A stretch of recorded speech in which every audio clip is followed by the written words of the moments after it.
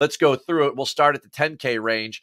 There's really only one guy in the 10,000. The other guy, number 3, Matt Fitzpatrick, not playing well. Russell Henley is really my only call in the 10,000s. What I really do like is the 9s, and I'm very heavy in the 9s with Eric Cole, JT Poston, Ben On, Chris Kirk, Daniel Berger, and Corey Connors. There's a lot there, and you can certainly get 3 of those 6. Break down the 8s for us.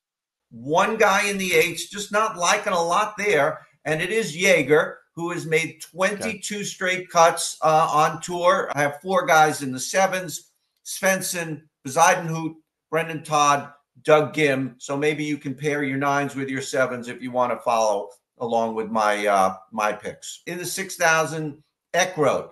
He gets the ball in the fairway. That's a guy I'm looking at this week. Carson Young. Hey, he's the second best C Young on the PGA Tour. If you look at a guy like JT Poston, who's sitting there right at plus 3,300, look at his start to the year, right? 5th at the Century, 6th at the Sony, 11th at the Amex. Another guy, Tom Hoagie. The 2 best ball strikers I saw at Genesis were Adam Svensson and Tom Hoagie, comprehensively speaking, like the guys that hit it the absolute best.